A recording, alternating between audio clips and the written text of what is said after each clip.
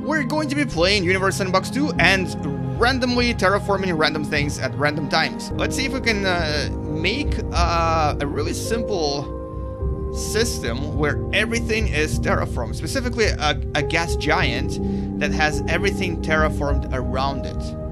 In other words, we're going to have a bunch of moons, kind of like, think of Jupiter. So if I were to go here and open one of the core systems, the ones that have everything in it, solar system, system with all planets, all moons.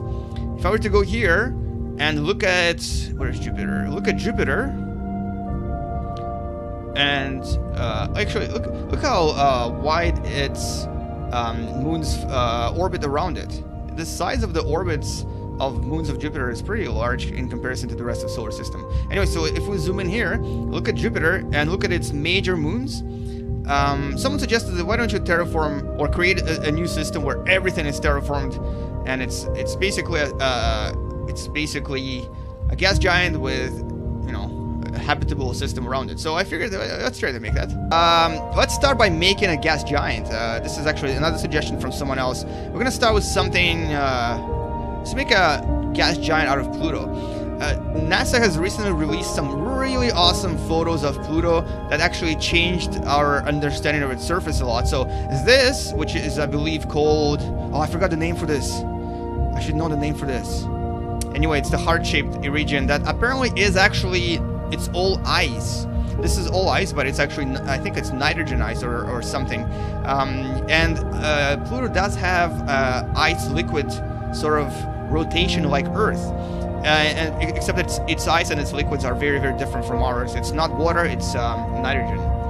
Call you HC. All right, welcome HC. All right, so we're gonna make this into a gas giant. I'm gonna use the power thingy-majig here. Where is it? Here. Throw materials at it. I was playing around this tool, and it's actually pretty cool. So if you were to go here and you set this velocity at like 0, and then lots of particles, little spread, and then you change this to like, I don't know, like just say 1,000 times more than it's giving you, and then you just kind of like randomly, oh yeah, you may want to pause the game, randomly place these things around, kind of like this. It kind of does some awesome things. I'll show you what it does in a second.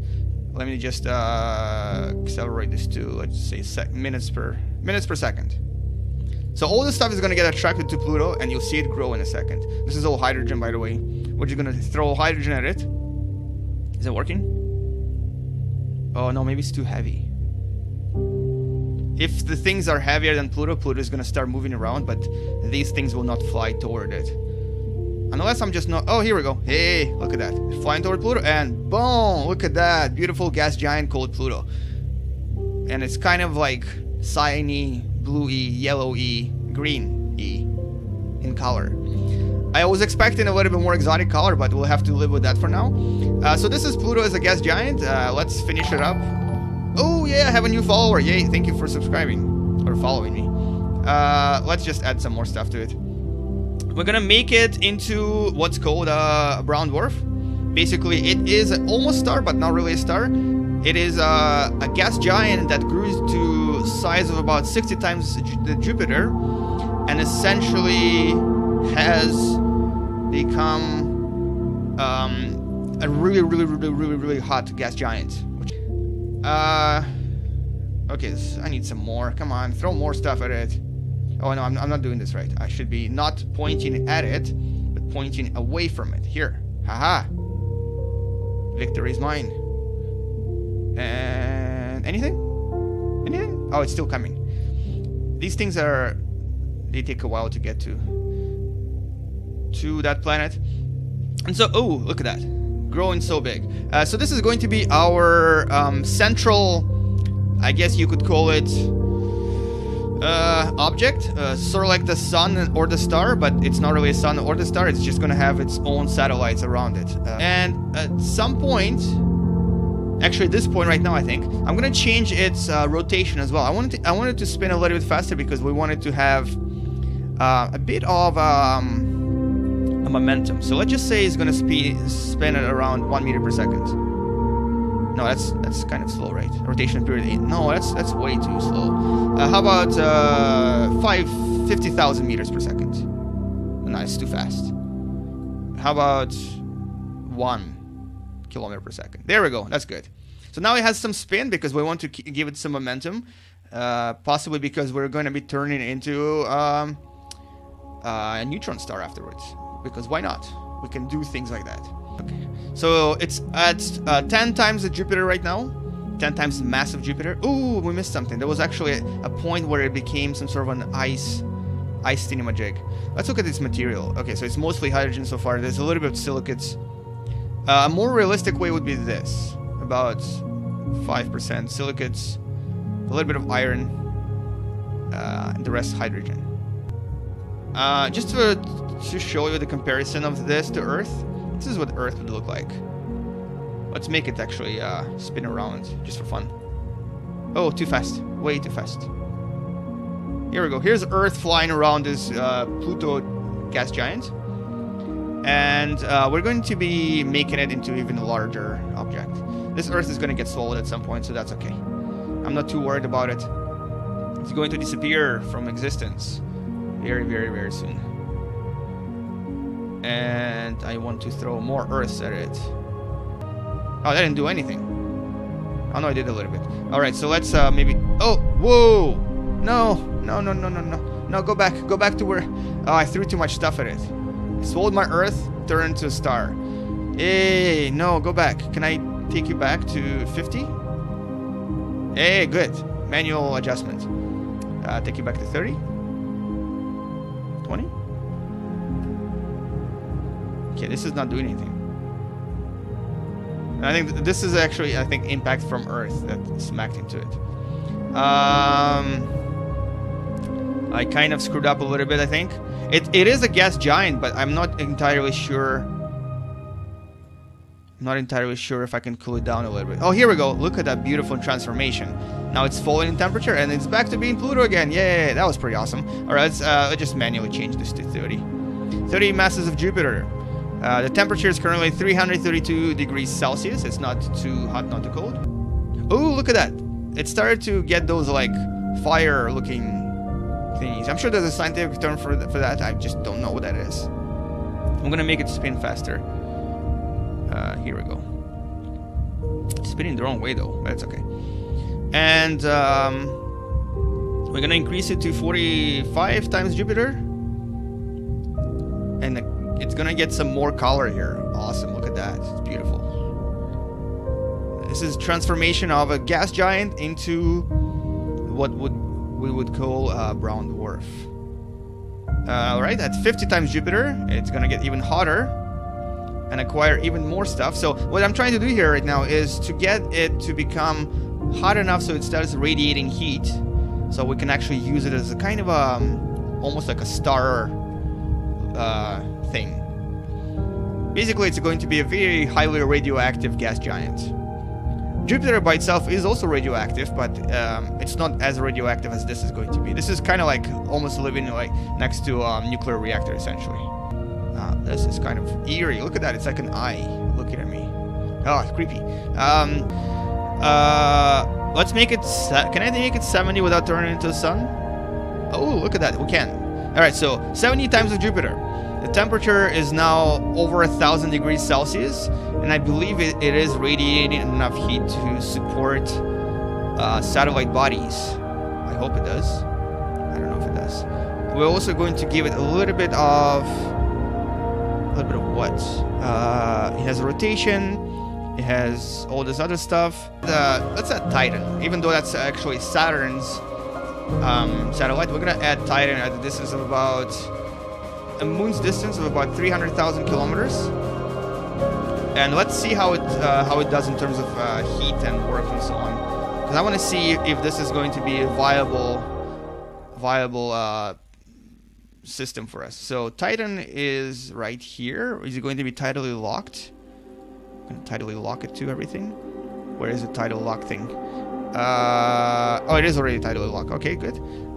Now, tidal lock means that it's always facing the same direction as it spins, but I don't think it's actually doing that. Yeah, it's not tidally locked. What are you talking about? What am I talking about? I don't know. It's supposed to be tidally locked. Position lock? No. Tidal lock. Here we go. Did that work?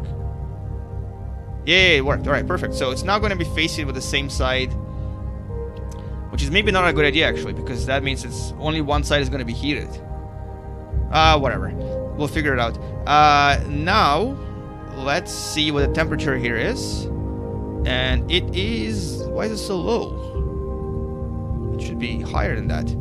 Let's look at temperature here. Is it getting anything from the radiation here? It should be getting stuff.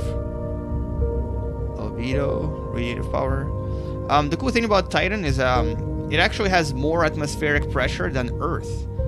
So if you were to stand right here, you would experience atmospheric pressure about 130% of that of Earth. So it's like 1.3 atmospheres, and it's atmospheres from like nitrogen and stuff. It has a lot of nitrogen on its surface. Okay, so that means that this is not really working for some reason. I was hoping this would work. It's not really giving me anything unless I increase this more. I don't think this is gonna do anything. Is it because it's not a realistic mode? Can I change it to realistic? Let's find out. Let's solve this. Okay, so we have position lock. Maybe I do have to turn it into a tiny star. Let's see if this changes anything. Let's change it to 80. Okay, so now it's definitely a tiny star. And of course, they get radiative power. Okay, so why is this a thing when it's a star, but not when it's a gas giant? And look at that, all of them turn into comets. This is now a super ultra hot planet, also known as a very large comet. Alright, so I'm gonna try to go back a little bit until it changes back to the gas giant and see if anything changes. Because that kind of ruins my plan of having a gas giant as a kind of a main body. Okay, this is, I think this is the smallest, or the largest kind of a gas giant we can have before it turns into a star, at the mass of 104 Jupiters. Its temperature is now 2500 degrees Celsius. It's very bright. This is a really bright gas giant. And we are getting nothing. We're getting nothing from it. That's not cool. Alright, so you know what? We're gonna just end up maybe turning into a star. A very small star. A star that used to be a gas giant, but no longer a gas giant. So this is Pluto as a star. I think Titan and Europa are a little bit too close to it, though. So let's take a look at its habitable zone. Where is it? Is it gonna show it to me or not? Velocity lines. No. There's nothing. I think it's... Oh, look at that. That's so cool. That is like an awesome spiral going on here. That is beautiful. This is the projections from both Titan and Europa, because they kind of are... They've turned into like little comets. They're actually emitting a lot of stuff. And look at that. That is so cool.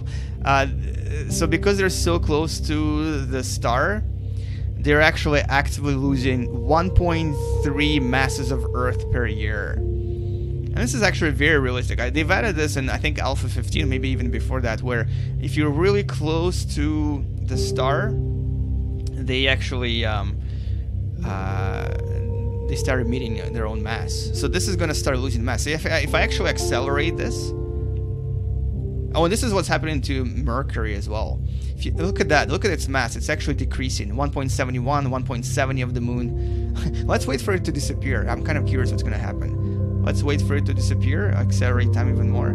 It's going to turn into a tiny piece of rock. So that's because they're so close to the sun. And I think this is pretty realistic. I mean, every time a comet passes by the sun, it actually loses a huge amount of mass. So yeah, the temperature is currently minus 70 degrees Celsius.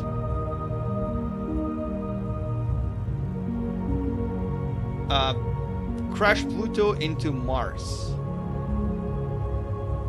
I can do that. Yeah, we can do that right now, actually. Let's add Pluto and crash Mars into it. No, let's add Mars and crash Pluto into it. So while these guys are warming up, both of these are still kind of cold. This one is not warming up at all. What's going on here? Are you not getting any heat? Yeah, you are getting heat.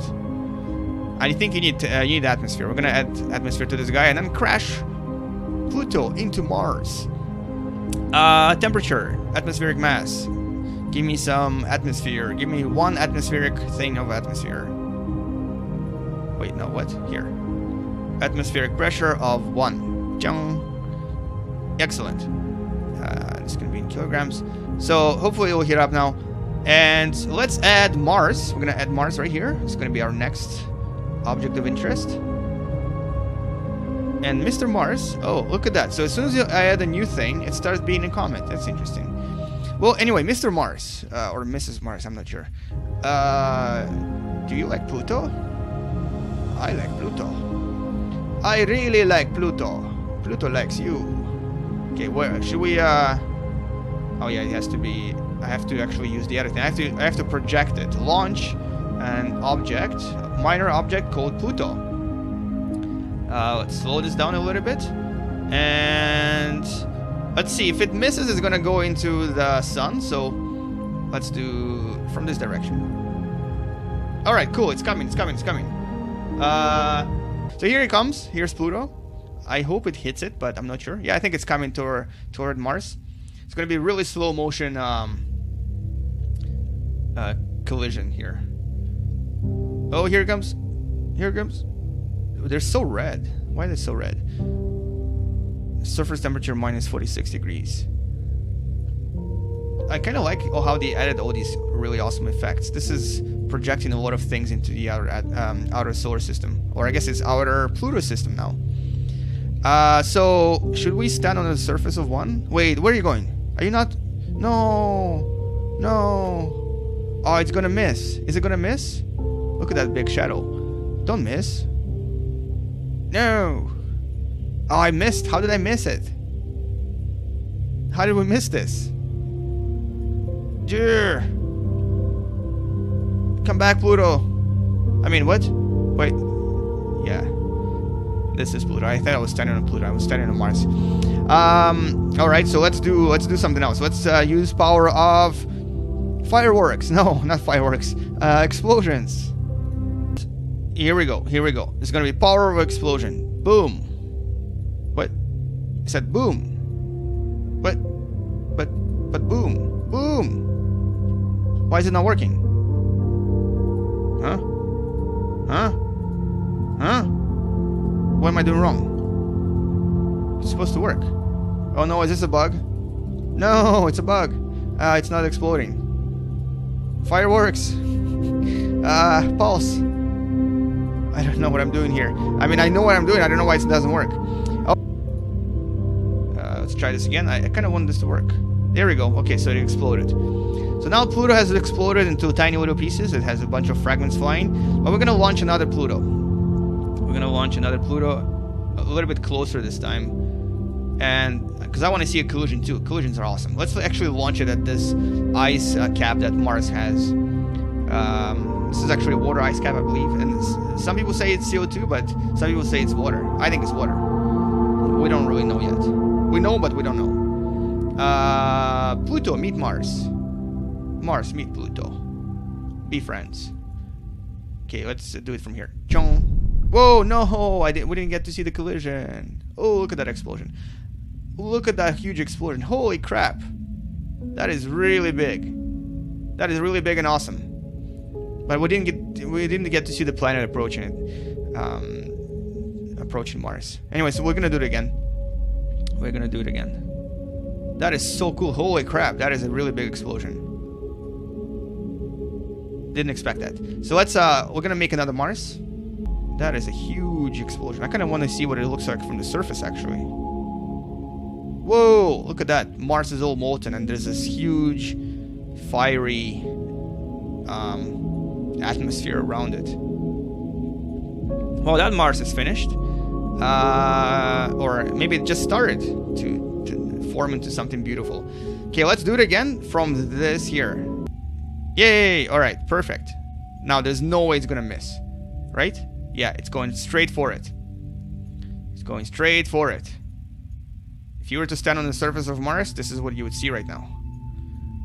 Oh no, there's Pluto coming. Oh no. Oh, that is so scary. Look at that. Imagine one day you'll actually see this. You will probably never see this, but it's possible. Basically, a huge object, like a dwarf planet or something, falling directly toward you. It's pretty scary, I think.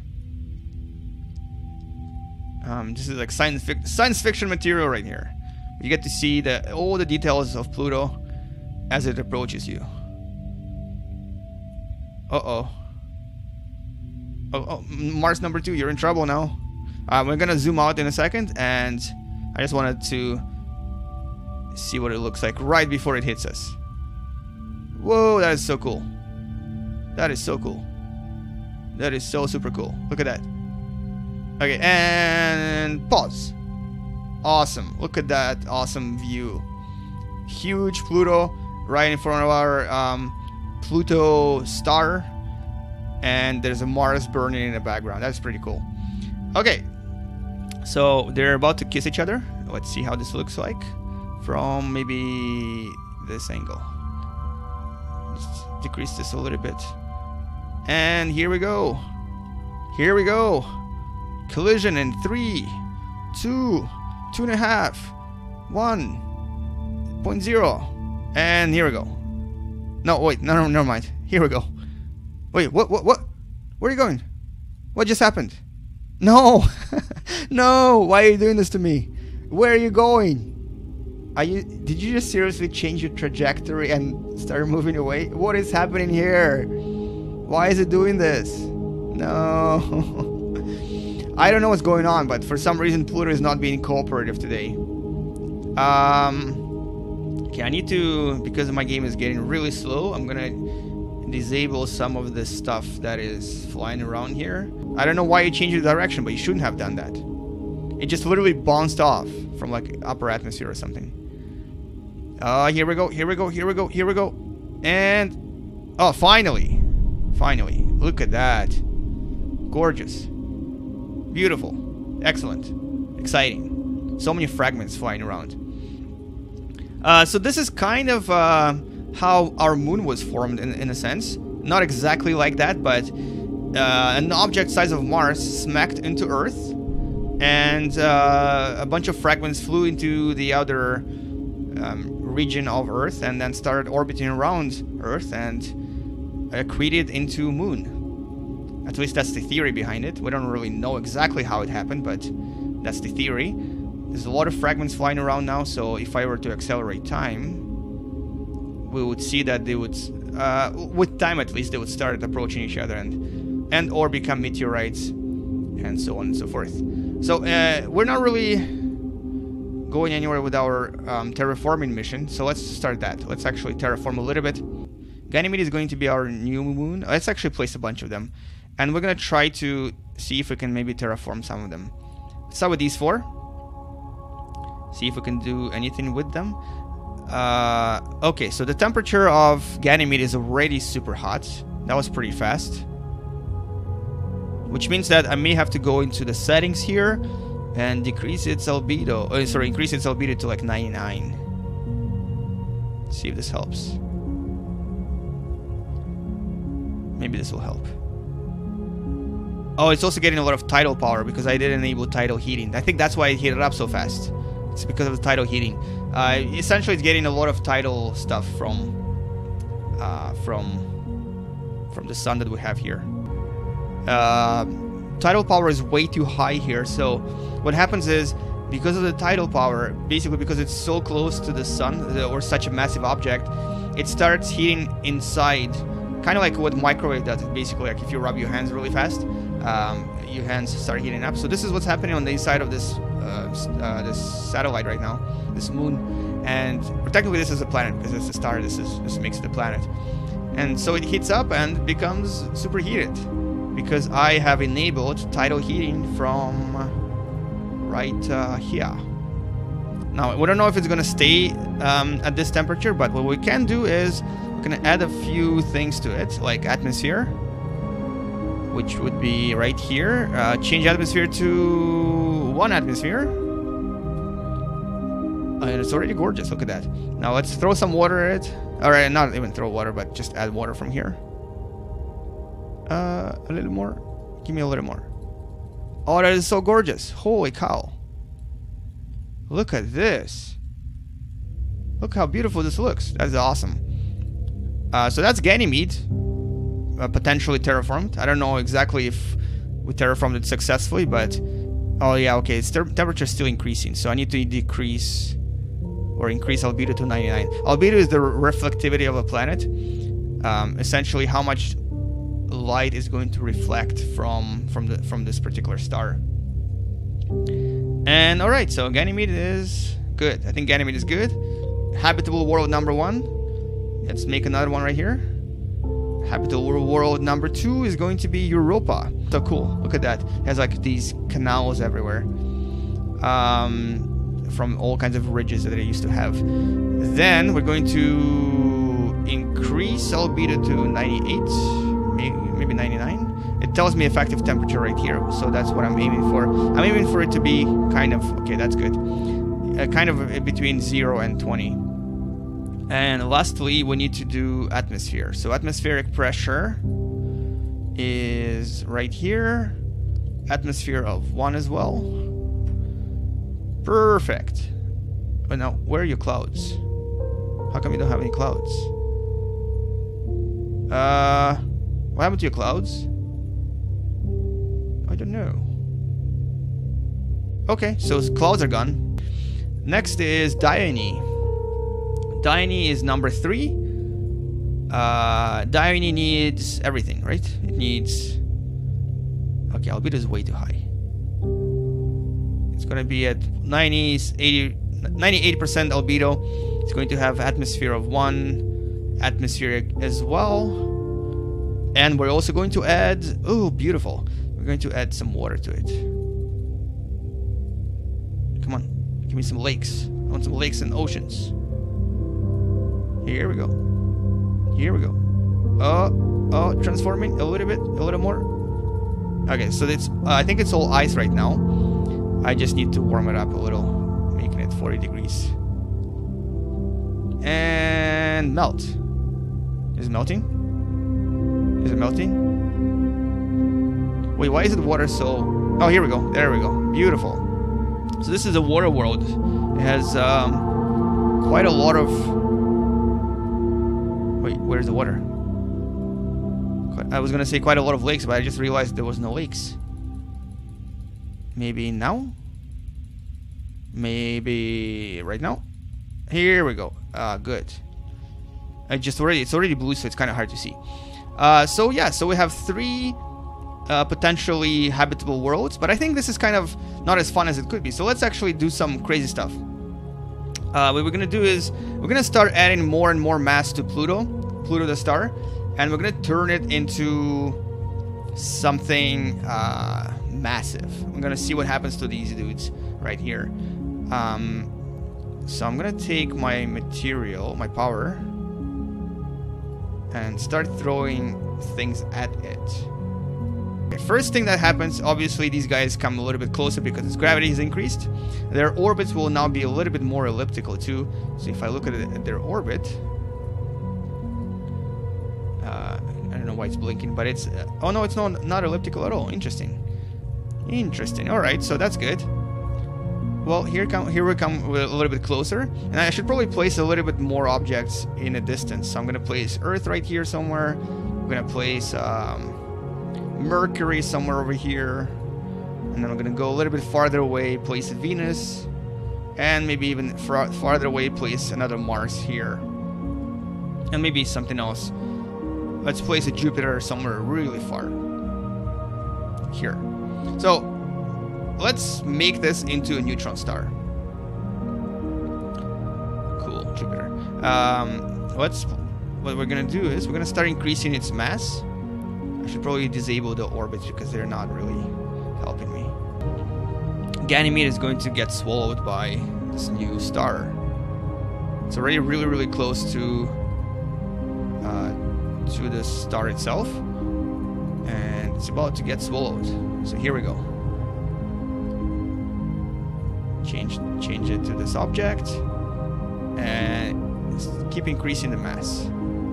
So right now it's orbiting really, really close, and this is actually what happened early on in the formation of the solar system, because a lot of these objects, a lot of the dwarf planets early on, a lot of the large asteroids, they actually got swallowed by the sun. They were either too close to the sun, or they were their orbits were changed so that eventually they kind of got swallowed by for random reasons. Oh, we're just grazing the surface. There we go. Gone. 1 gone, 2 gone. And look at this. That is awesome. Holy crap. What is happening here? The music got really intense because suddenly we have these nuclear explosions everywhere. That is crazy. That is crazy. Beautiful but crazy. Alright, is anything alive? Oh yeah, look, Europa is still around. Now we have a bunch of fragments that are flying into the outer solar system, but they're gonna come back eventually when our mass increases. So here comes, I think this was Europa possibly.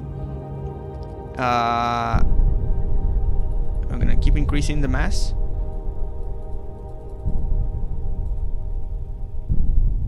And this also kind of demonstrates what's kind of going to happen to our sun. It's not going to increase the mass, but it's going to grow just like this and eventually swallow Earth as well. So it had a nova, but not supernova because it doesn't have enough mass. Let's rename it back to Pluto. And well, first of all, let's see what it looks like. Okay. It looks like an orange because it had a lot of collisions with different objects. Why don't you increase? No, my orange. This should be increasing too. Uh-oh, that's not good. Where did my Pluto go? No, you killed my Pluto. You killed my Pluto. Okay, I'm gonna do something a little bit different. This is not really working. What we're gonna do is, I just remembered, there's a simulation of, a very, very accurate simulation of our nearest stars in our, close to our solar system. And I believe it is somewhere right here. And I wanna use Rigel from that simulation. So you'll actually get to see what it's like as well. So let me just, hold on, let me just find it.